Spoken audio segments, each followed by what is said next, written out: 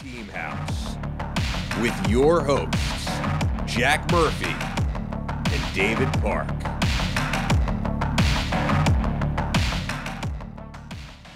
About this article that you wrote. It's an amazing article. I read it and I instantly felt jealous, and I wished, damn, I wish I had wrote that. This is just an amazing piece of history that you had captured in this article. Can you tell us about how that piece of history came to you and how you began writing it and what it's about?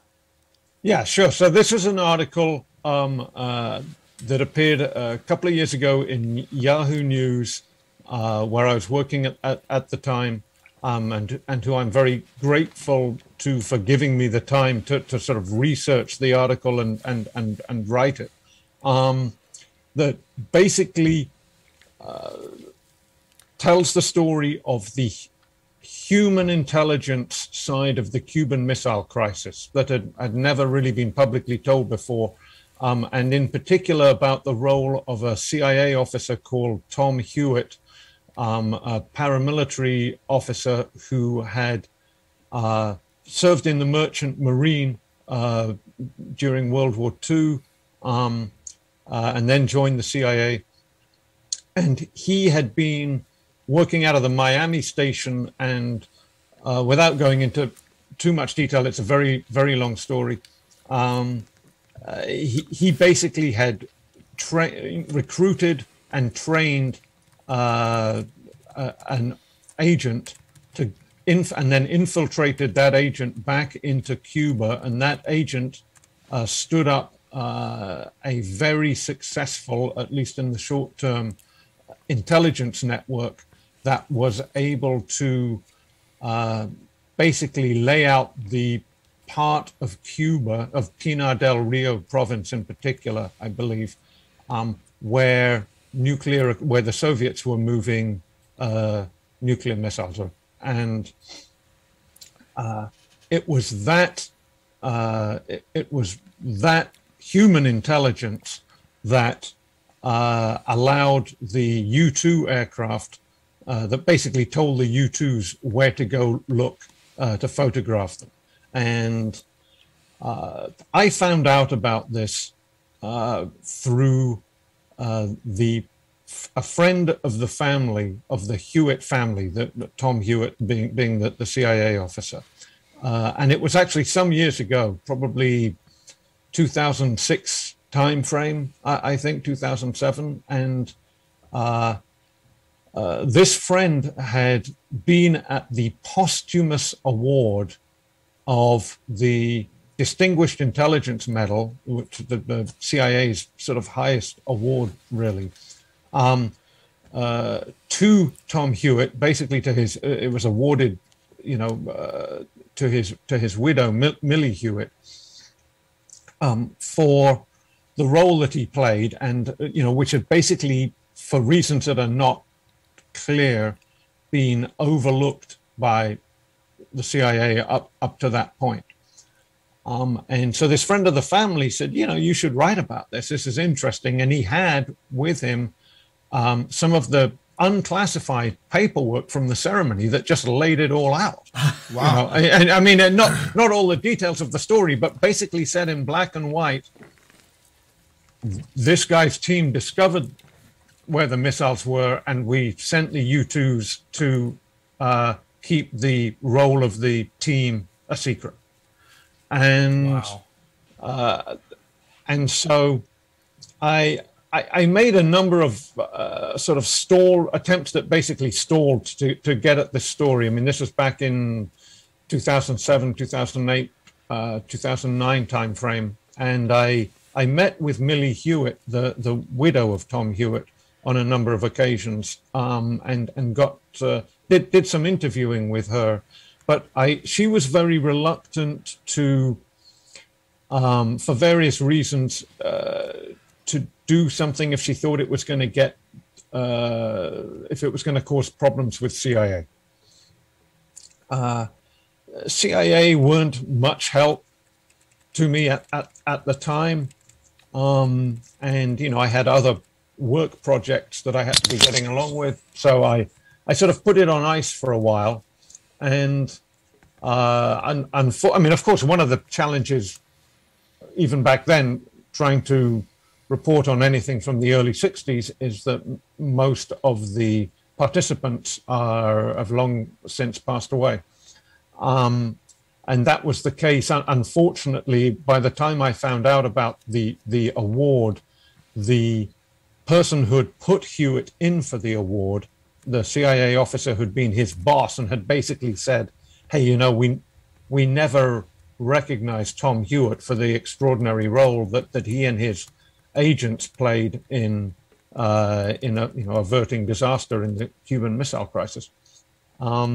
That fellow had also died, just a year or two previously. Oh, wow. And so when I got to Yahoo News, I knew that my editors there were very interested in national security things, and I managed to persuade them, to their credit, to cut me loose for a while to dig into this. And I went back. Unfortunately, Millie Hewitt by that point had also passed away, but her son Tim and his family were still alive, and they had some of Tom Hewitt's papers. I already had some that Millie had given me, and Tom was able to share more.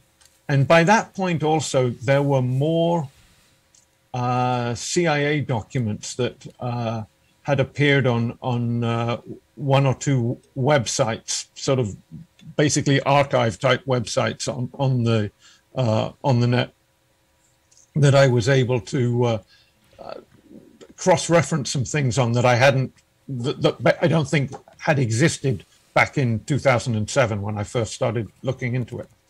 And so I was able to basically put the whole story together.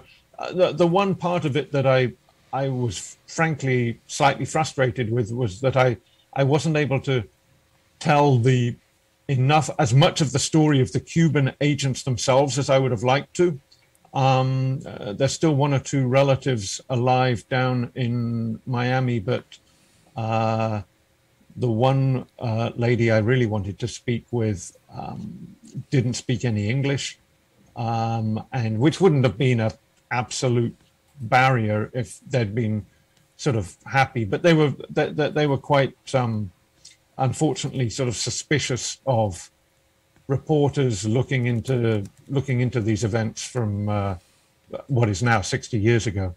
But I was very lucky with the material that I did have, and I was able to write a sort of a narrative style story about it. And, it was one of those stories where you're basically taking a little fact here, and you're putting the jigsaw together. So I was able to describe with a fair degree of certainty the way that they infiltrated into into Cuba, and describe that in a sort of novelistic sort of fashion.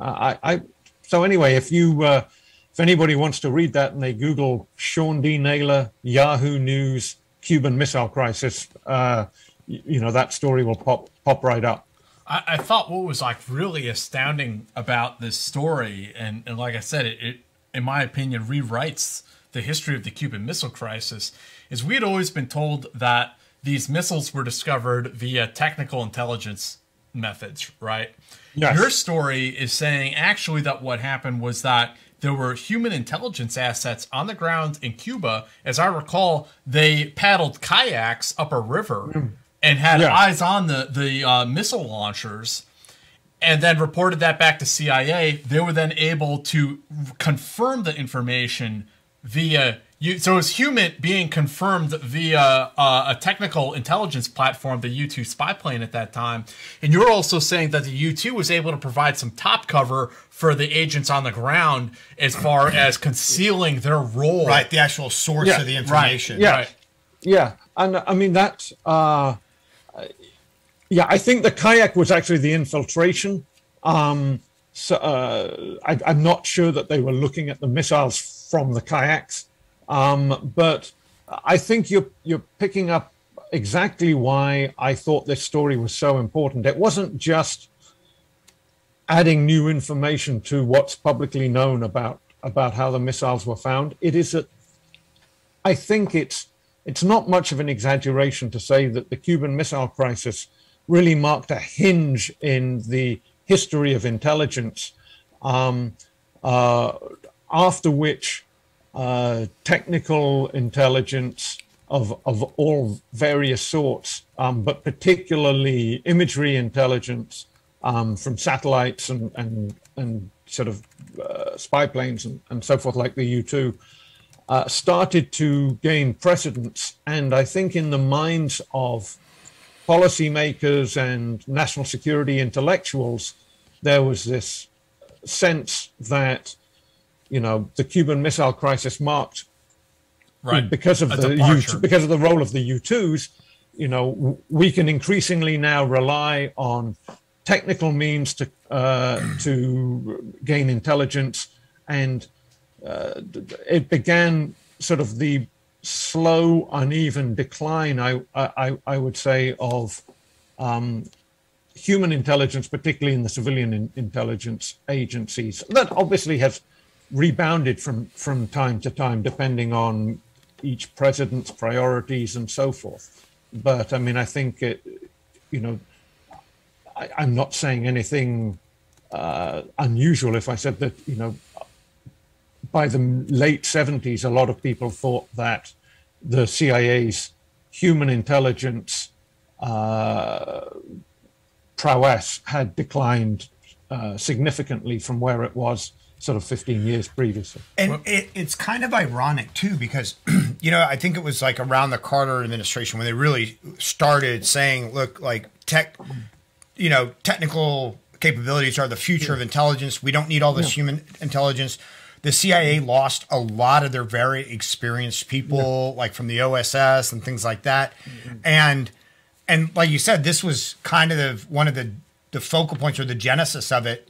The U-2s grabbing it, or determining it when it was actually done by human intelligence. Yes, it's a classic spy operation. Right. Classic human intelligence spy operation. I mean, it was a case officer training up a couple of agents, recruiting and training them, and then infiltrating them behind enemy lines into enemy-held territory, and them reporting back, on sort of wireless, and that was it was classic old school Cold War spying. And the lesson that probably should have been learned from that is it's a case study of these different types of ints working with one another and supporting one another, rather than just relying on one or the other.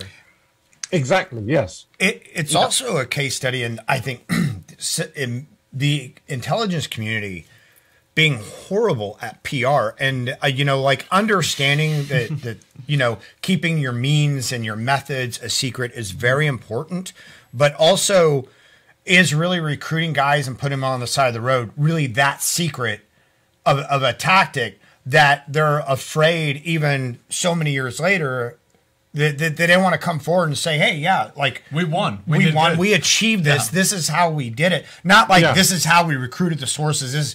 But everybody knows that every intelligence service across the world recruits sources, recruits assets. So, when at that time, what were we hearing about the CIA? We were hearing about the failed assassination attempt with the cigars. We hear about these bad things, but it would not hurt these organizations sometimes to tout their victories. Yes, no, I agree. I mean, and I was sort of surprised that, I mean, the CIA, when I really reported and wrote the story for Yahoo News, the CIA tried to help me, but they didn't come through with an awful lot. I mean, most of the stuff in that story I came up with on my own.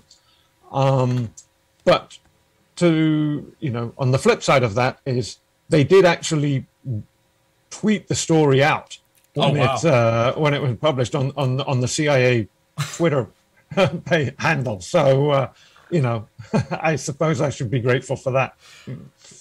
Yeah, I mean, you did him a favor, really, Sean. Yeah. By the way, it didn't. Getting tweeted by the CIA is great, having a story to it, but I once was retweeted by then President Donald Trump. And if you want to see traffic, that's how to do it. That's right. You're either an instant hero or an instant villain. In that. But what story was that the president retweeted? I